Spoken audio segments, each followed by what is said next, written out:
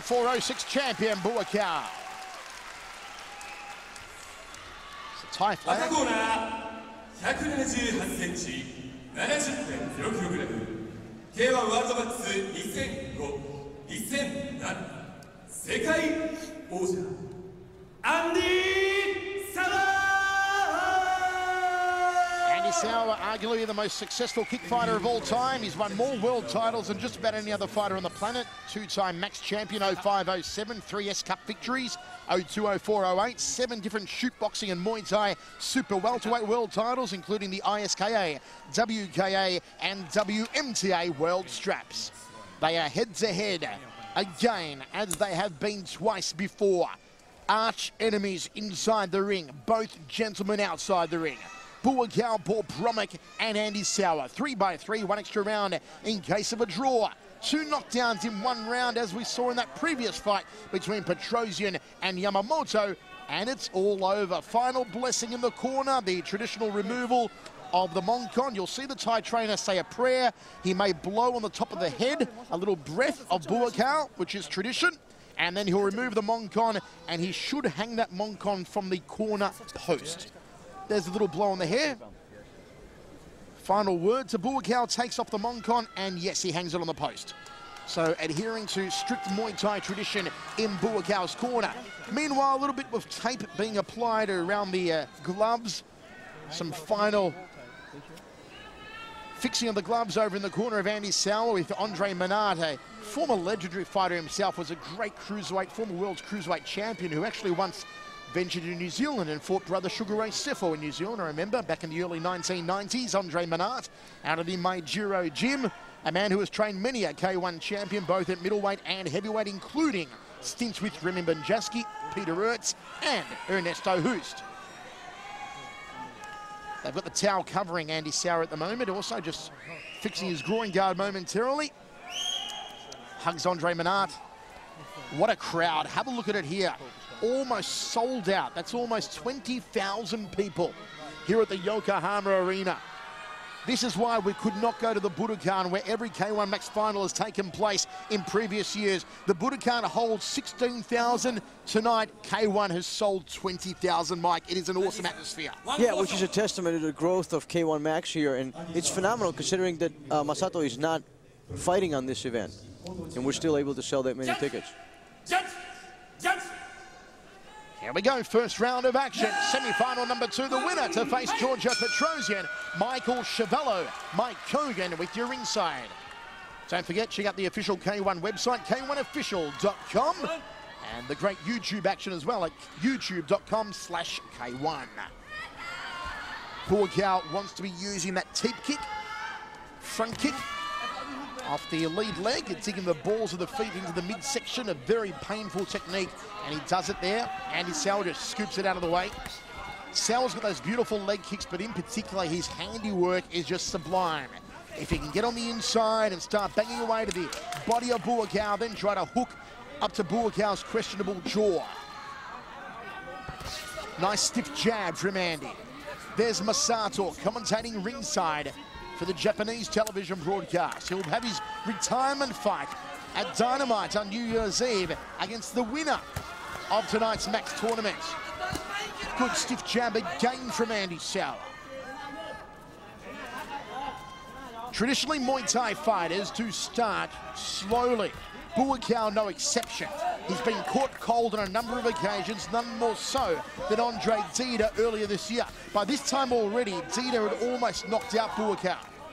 Which I'm surprised here, Mike, that Andy Souwer hasn't thrown down a lot harder early on, and Buakaw just takes him down with the first Muay Thai dump of the contest. I mean, the Dida fight was a shocker, and if Dida had any more anything left in his tank after that, coming into the second round, he could have knocked him out again. The size of the calves on Buakaw. They're not calves, they're cows. Just huge. And once he starts to work those kicks to the midsection, Andy Souwer could be in trouble. A few knees there from Buakaw, showing the Muay Thai technique early. Jab from the Thai. Overhand right from Souwer. Buakaw locks up the clinch, wants to wrench that neck and look for another Muay Thai takedown. Won't score for him under K1 rules, but effectively it will sap the energy and also sap Souwer mentally. And every time Andy's got to pick himself up off the canvas. And it seems to be aggravating Souwer because every time he does the, the head dump, Souwer tries to take him down with him. There's the deep kick again to the midsection, just leans back out of the way of the right hand. It's a very textbook Muay Thai technique to lean back when the opponent punches and then counter with a high rear leg round kick. We may see it here from Buakaw tonight. So far, Buakaw is fighting a very, very smart fight. He's using that tip kick to keep Souwer away. He's breaking his momentum with the Muay Thai dumps. He's avoiding some of the hard punches. There's a tip kick again from Buakaw. As I said, it was his #1 weapon when he won the WMC Super Middleweight World title, or the Junior Middleweight World title, I should say, in Montego Bay on June 20th. A beautiful balmy night by the Caribbean, it was indeed. Into the first round, we go to the towels. I really can't separate them after one stanza, Mike. I wouldn't dare render a decision in the first round, but if I absolutely had to, I'd have to give a slight edge to Buakaw. I think he won that round, which is a little surprising considering his style and just Muay Thai fighter style in general. Of course, one of these two men will face Petrosian in the final. Then the winner of the final will face that man at Dynamite on New Year's Eve, Masato. One of my favorite ever fighters, brilliant fighter, Masato. Okay, the open scoring system is in effect, of course, and all three judges are given it 10-all after the first round. So they are not calling it. Too hard to call, say the judges. Of course, Petrosian has fought Andy Souwer before. He met Andy Souwer in Milan earlier this year, grinded out a decision over Andy Souwer. The only draw of Petrosian's career has been against Buakaw. We are ready to rock and roll, second round. Souwer needs to up the intensity here because Buakaw is one of those fighters, like all Thai fighters, that relies on rhythm. And the way to beat a Muay Thai fighter is you've got to break the rhythm. Once they find that rhythm, then they are very hard to stop. Buakaw is no exception. Which is actually what I said in our opening statement. I said, I think Andy Souwer's biggest strength here is his aggression and his, not waiting around style, which he's not able to do here, as Buakaw is doing a really good job offsetting that rhythm. Buakaw just faking with the front kick, slams away the round kick to the liver section. Souwer with a front kick of his own, beautiful catch and sweep. You got to wonder what Masato is saying on the commentary. You got to wonder what's going through the K1 Max champion's mind as to who he wants to fight at Dynamite. Of course, he put out the press release saying he'll fight the champion, so he's really got no say in it. At the moment, there's 3 men remaining in that mix. Souwer, Buakaw, or Giorgio Petrosian. Buakaw is really getting under Souwer's skin with those Muay Thai clinches and the dumps. I'm telling you, it's psychologically working. Nice jab from Buakaw. See that? He faked the front kick off the lead leg, then he jabbed. Nice knee to the midsection, almost folded him in half. Wrenches that neck again, looking for the takedown. Little knee to the upper left rib cage. Buakaw, the controller here in the second round, Mikey. He's fighting a perfect fight right now. If he can keep this up, I think he's going to win. He's going to win a decision. This is more of the Buakaw we have come to love over the years. And the best part is we're halfway through the second round, and he has not taken considerable punishment from Andy Souwer. Souwer yet to throw down, not because he hasn't wanted to, but as Mike pointed out, every time he comes in, he walks into that beautiful front kick. There it is again. If he does get on the inside, Buakaw knees him and then dumps him. It's just continual frustration here for Andy Souwer, because this is Buakaw on his game. This is Buakaw seemingly back to his technical best. Yep, and he's as relaxed as possible. And I mean, he's got that front kick timed. I mean, he's got Andy timed so far to near perfection. Clinch up against the ropes. It's Andy that gets a knee off. Buakaw unfazed by it. He's going to go for a dump here, Buakaw. He's got one underhook on. Ooh, he gave a couple of elbows there almost to the lower left rib cage. Referee didn't see it on his blind side. We saw it though. Well, he was trying to break Andy's arm. I mean, not break his arm, but break his guard. Break the hold, yeah. Oh, nice left hook from Buakaw. And he gets on the inside. There he is. Takedown again. Follow through knee, Muay Thai style. Souwer just frustrated. The Dutchman comes forward, walks into that steep kick again. You see the little bit of aggro there before the bell from Souwer? That was just frustration, Mike. It was frustration. Well, it's frustration because he has no answer for Buakaw at all. You know, as you pointed out, and I mean, I pointed out, you know, it doesn't take rocket science to see it. He's got the tip kick timed, and when he does come in, he clinches, throws some knees, throws him. In there somewhere, he slips a hook and a punch. I mean, this is Buakaw's fight. He's fighting a perfect fight, completely offsetting Andy Souwer. Andy Souwer has no answer for him. He doesn't know what to do. He doesn't know if he can come, he should go, he should stay. What is it that he's going to do? Look at the beautiful front kick to the face there by Buakaw. Then he hooks him. You know, I think one of the things Andy should do, and not that I'm telling him what he should do, but he should start attacking Buakaw's legs. He should go a little bit more after the leg kicks. This I don't understand, Mike. 2 judges gave it 10-all. The 3rd judge gave that round 10-9 to Buakaw. To me, that's just ridiculous. How could that not have been Buakaw's round? I have no idea. I mean, what did Andy Souwer do? Exactly. Absolutely what did he do? Nothing. He caught him with 1 good liver shot, maybe a couple of good jabs. Certainly not enough to win a round. Nothing. The whole round was fully, totally controlled by Buakaw. The pace, everything. 2 judges have it 20 points apiece. The other judge has a 20-19 to Buakaw. And Souwer opens up explosively. That's what he should have been doing in the first round, which is what I expected him to do. Buakaw is one of the hardest training fighters in the world. There's that footage on YouTube on the K1 channel where you'll see Buakaw perform about 40 round kicks to the Thai pads, one after the other. It is just awesome to watch. The stamina and the power that Buakaw possesses is unbelievable. And again, he looks to wrench the neck, torque the hips, pivot on his feet, and get the Muay Thai up. Andy needs to use more leg kicks. He's coming in with his hands, and Buakaw is timing him. He needs to start coming in. Low kick, come in. Low kick, come in with the hands. And watch him. He's not using leg kicks at all, Andy Souwer. Andy comes in, shrugs off Buakaw, works some distance now. And you're right, Mike. Andy's relying too much on the hands here. There's a solid rib kick from Buakaw. Andy checks the second one off the back leg. Buakaw launches a high and into the upper left rib cage. They tango against the ropes. Buakaw turns him around. He looks to pull the head down into the meet and greet. Doesn't happen for him. Referee gives a slap and a tickle and breaks them up. Stiff jab from Andy to the sternum. Buakaw fakes the jab. Souwer double forearms guard against the round kicks off the lead leg. That's probably the second kick in the whole round from Andy Souwer. Souwer ate a jab coming in. And again, he's forced to lick the leather. Buakaw wrenches him around. Just like a little tornado. Put him on the ground. High left round kick. Andy wore that one well. Front kick digging into the belly button again. Buakaw wrenches the neck, drills the knee into the sternum. Looking for the big bok choy.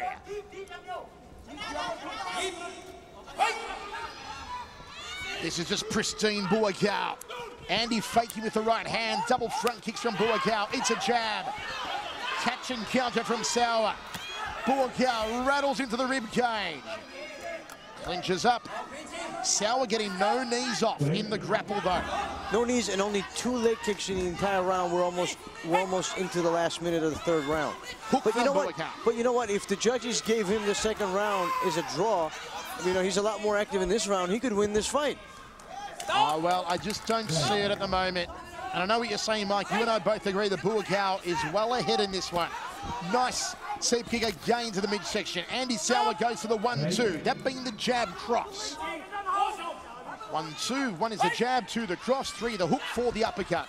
In boxing, nice inside thigh kick from Buakaw. Short range knee, upper left rib cage. It's more scoring stuff here from Buakaw. That's the simple mathematics of it. Look at that, he faked the first kick off the back leg. Andy's eyes starting to swell. I think that's a headbutt. I think that's what he was complaining about. Okay, 3 rounds down. Now, I've got that as Buakaw's round again, Mike. If this fight is not over right now with Buakaw declared as the winner, then these judges need to get their eyeglasses checked. Now, you know who is smiling at the moment is Giorgio Petrosian, watching on the closed circuit screens backstage, because he did not raise a sweat in defeating Yuya Yamamoto, yet both of these men have taken some punishment, in particular Andy Souwer. Yeah, but you know what? There's 6 fights ahead of the final, and there's an intermission in between. So I think Buakaw is going to have plenty of time to recover, because in reality, I don't think he took that much punishment in this fight. That's why I don't understand why the score is so one-sided, you know, so even. I don't think he took much punishment in this fight. He pretty much dictated the first 2 rounds. There's the cut under the eye of Souwer. First judge goes a draw. Pathetic. Oh, come on. We're going an extra round. At the risk of sounding like John McEnroe, you cannot be serious. And I think even Masato looks like, well, hey, come on. Buakaw should have got that one. You know, Mike, we always call it as we see it, you and I, it's and that was ridiculous. just, to me, that was 2 rounds Buakaw, 1 round a draw. I don't see how Andy is even here for an extra round. I have no idea. This is just flat out ridiculous. The judges are out. Andy Souwer, for us, has a second life now. Here we go. Extension round. Completely unearned. Now, we can only go 1 extra round. There cannot be 2 extra rounds. Okay, let's score this one down with you, folks. Let's score this one down. That won't score under K1 rules, the Muay Thai jump. That will. Nice front kick. Connects for Buakaw. We're going to sit here, Mike. We're going to count down the techniques being thrown here. 3 jabs unanswered. There's a nice rib kick from Buakaw. Scores for him. Andy fakes with a cross. Buakaw with the knee. So far, pretty even. Buakaw glances towards his corner. Double jab, comes forward. Jab from Souwer. Catches up one of the forearms. Nice hook outside thigh kick. That does score for Andy Souwer. And so too does the body shot. Good high check from Souwer, but he eats the front kick. Smack bang to the guts. Buakaw going to try and dump him again here. No, referee moves in. 2 minutes remaining. An even round still. Maybe Souwer with that hook leg kick landing the better exchange so far. Now Buakaw can't afford to slow down here. Front kick from Andy. Again catches the round kick.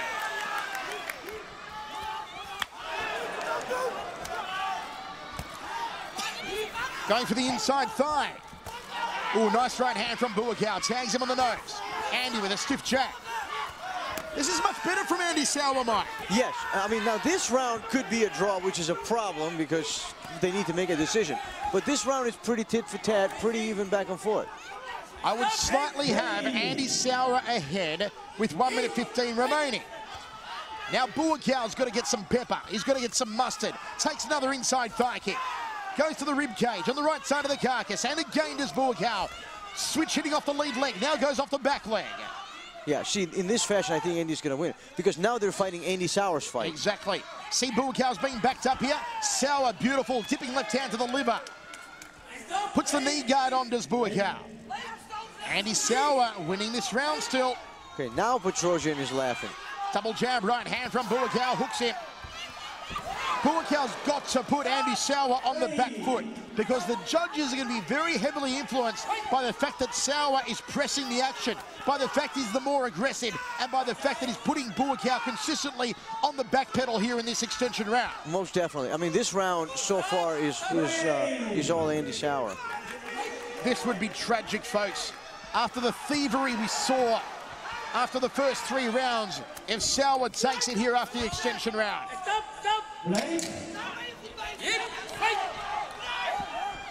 Fakes the cross. Spinning back kick to the midsection. Souwer trying to steal it. Kleptomaniac and really impress the judges. Mike, I hate to say it, but if you're going to go off that extension round, which is what the judges will now do, they'll take out the first 3 rounds. It's just the last 3 minutes. Souwer's going to get it. Yes. And you know what? I don't think that's just because Buakaw won the first. Hook there from Souwer. Jab from Buakaw. Wow. Just atrocious judging after the first 3 rounds. And Andy Souwer, the Andy Souwer we expected from round 1, took until the extension round to finally come out of his cave. Big cut under the right eye too. This could be heartbreaking for Buakaw. This could be heartbreaking for me. I mean, you know, there's nothing more unjust than having to fight an extension round when you don't have to fight an extension round.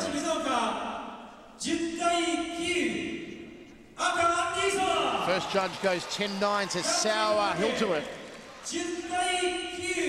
10-9. Oh, 10-9 Buakaw. We got a split. I'll do the fair thing. Give it to Buakaw. Yeah. We called it, Mike. We called it. Andy Souwer goes through. Buakaw is disappointed. He should be disappointed. He was robbed. I'm disappointed. This is ridiculous. This is ridiculous to have to go into the extension round. Mikey, can we go to the market quickly, buy a wet fish? Because I want to slap these three judges with a wet fish. Folks, the final.